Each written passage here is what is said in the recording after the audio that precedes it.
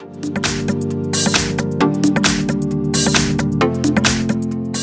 in front of me is a Philips Xenium V787, and today I'll show you how to boot the device into Fastboot mode. So to get started, you want to hold power key and then select power off, like so. Wait for the device to shut off, and once it has, we'll then hold power key and volume up. So about now, power key, volume up, hold both of those keys at the same time, and once you see the logo of the device, you can let go of the power key.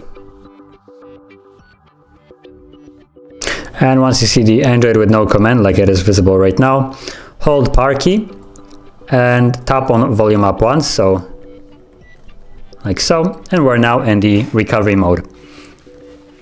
So from here you will use volume keys to navigate. So volume down to go down, volume up to go up, and power key will be used to confirm whatever we select.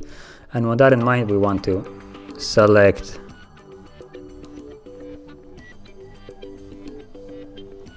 reboot to bootloader, as it is right here, and then confirm it with power key. So once selected, press power key.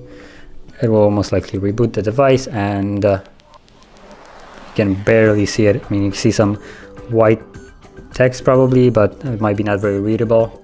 But it says Fastboot mode. So the device is now in Fastboot mode. So that is how you'd access it.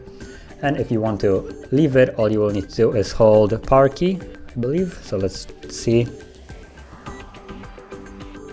Okay, there it is. So the device shut off, and it turns back on its own, so you don't have to press the power key again.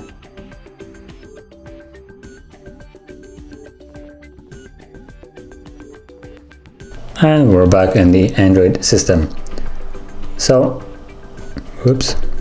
So that is how you enter and also exit the Fastboot mode. And if you found this very helpful, don't forget to hit like, subscribe, and thanks for watching.